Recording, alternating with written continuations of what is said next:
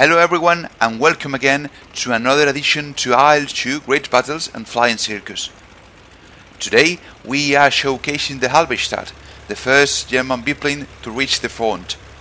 It arrived during the Somme offensive and was initially very successful.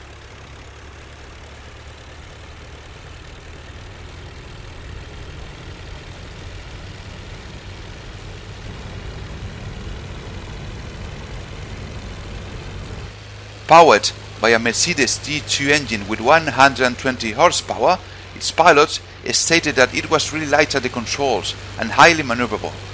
They even said it could be flown even with just some fingers around the stick. It was also armed with an Expando machine gun carrying 500 rounds.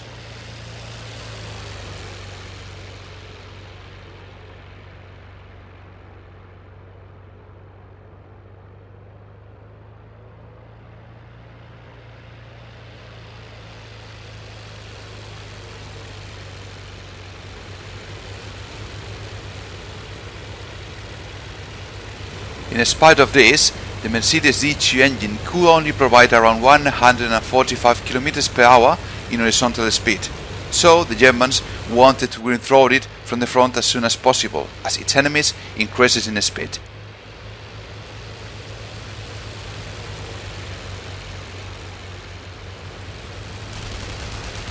The Halberstadt will be replaced by the Albatros, but not everyone will be happy with it.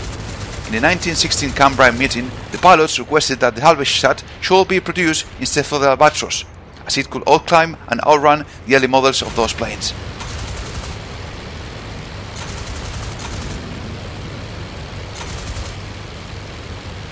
In the end, and in spite of all of this, the Halberstadt was retired in 1917.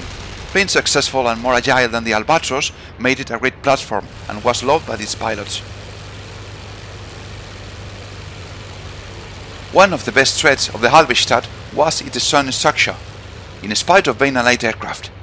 This made the aircraft a good platform for diving, even if it was slower in the dive than the other models.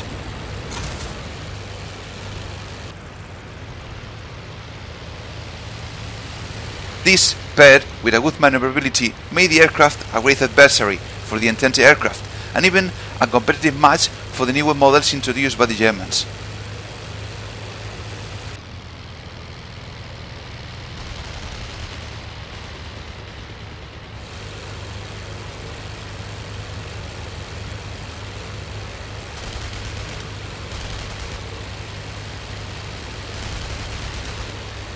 The Halberstadt will be available in summer 2023 alongside the Nieuport 11 in the first pair of Flying Circus 3.